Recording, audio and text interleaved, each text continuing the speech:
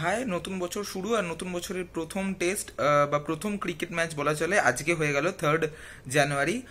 New Zealand বনাম Australia match, এবং এই নিউজিল্যান্ড বনাম অস্ট্রেলিয়া পিঙ্ক টেস্ট নয়, এটা পিঙ্ক বল টেস্ট নয়, পিঙ্ক টেস্ট।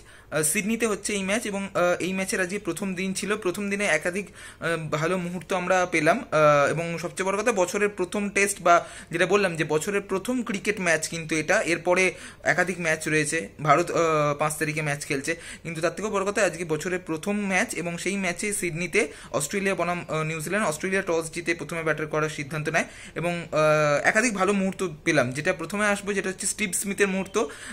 আজকে স্টিভ স্মিথ ক্রিজে থাকলে সবসময় এন্টারটেন করেন।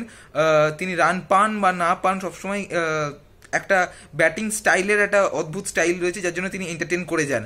আজকে একটা অদ্ভুত এন্টারটেন করলেন যে তিনি আজকে 39তম বলে দিনের প্রথম রানটা করেন, অর্থাৎ তার প্রথম রানটা আসে 39তম বলে, এবং 39তম বলে তিনি একদম লাবুসানের সাথে ব্যাটিং করছিলেন, তখন লাবুসানকে কল করেন এবং প্রায় রান আউট হতে হতে তিনি এই রানটা নেন, 39তম বলে রানটা নিলেন। এবং উল্টো দিকে নিউজিল্যান্ডের হয়ে বোলিং করছিলেন নীল ওয়েগনার। তো ওয়েগনারও স্মিথকে হালকা হাত ঠেকিয়ে মানে বোঝাতে চাইলেন যে কি ঝুঁকিপূর্ণ রান, এবং সেটাও 39তম বলে, মানে এর আগেও সুযোগ পেয়েও রান নেয়নি। এবং অদ্ভুত একটা এন্টারটেনমেন্ট, মানে এন্টারটেন ক্রিকেটার যিনি এরকমভাবে একটা রান নেন, ঝুঁকি নিয়ে রান নিলেন। বেশ মজা হলো দুজনেই, মানে নিউজিল্যান্ডের থেকে মজা নিয়েছে। দর্শকরাও গ্যালারিতে কিন্তু উচ্ছ্বসিত ছিল, কারণ দর্শকরাও অপেক্ষা করছিল স্টিভ স্মিথ প্রথম রানটা দিনের কবে করবেন, কারণ 2019 সালটা স্টিভ স্মিথের দারুণ গেছে। কেউ অ্যাশেজ সিরিজটা ভুলতে পারবে না, তার 774 রান অ্যাশেজ সিরিজে। তো অ্যাশেজ সিরিজের পর নতুন বছরে এই প্রথম টেস্ট খেলতে নামছে, রান পাচ্ছে না, কি হচ্ছে? 38 বল ধরে ক্রিজে রয়েছে, অথচ কোনো রান করেনি। 39তম বলটায় স্মিথ গিয়ে রান করলেন, এবং স্মিথ রান পেতে অস্ট্রেলিয়ার দর্শকরা, মানে সিডনির দর্শকরাও যেন হাফ ছেড়ে বাঁচলো। একটা তো গেল স্টিভ স্মিথ মোমেন্ট, আর একটা অবশ্যই মানস লাবুসানের কথা বলতে হবে। মানস লাবুসানের 2019টা স্টিভ স্মিথের মতোই দারুণ গিয়েছিল, এবং আজকে তিনি আবার একটা সেঞ্চুরি করলেন, বছরের প্রথম সেঞ্চুরি 2020 সালের। 2019 সালে শেষ দিকটা পাকিস্তানের বিরুদ্ধে দুটো, একটা নিউজিল্যান্ডের বিরুদ্ধে করেছিলেন। নিউজিল্যান্ডের বিরুদ্ধে বছরের শেষ টেস্টে যদি নিউজিল্যান্ডের বিরুদ্ধে সেঞ্চুরি করতে পারতেন, তাহলে টানা 4 ইনিংসে সেঞ্চুরি করে স্টিভ স্মিথ বা ডন ব্র্যাডম্যানকে ছুঁতে পারতেন। এই কীর্তিটা ছুঁতে পারেননি।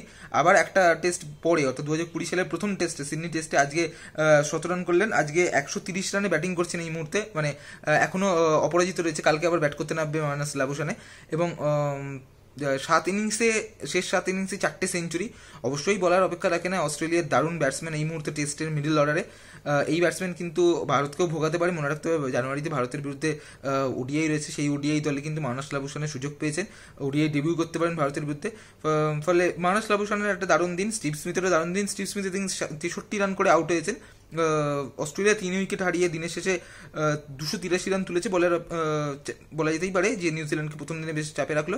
দিনের সেরা দুটো মুভমেন্ট কিন্তু স্টিভ স্মিথ এবং মানস লাবুসানের। স্টিভ স্মিথের 39তম বলে দিনের প্রথম রান নেওয়া, এবং মানস লাবুসানের একটা অনবদ্য সেঞ্চুরি। 130 রানে এখন ব্যাটিং করছেন, কালকে আবার ব্যাট করতে নামবেন দ্বিতীয় দিনে।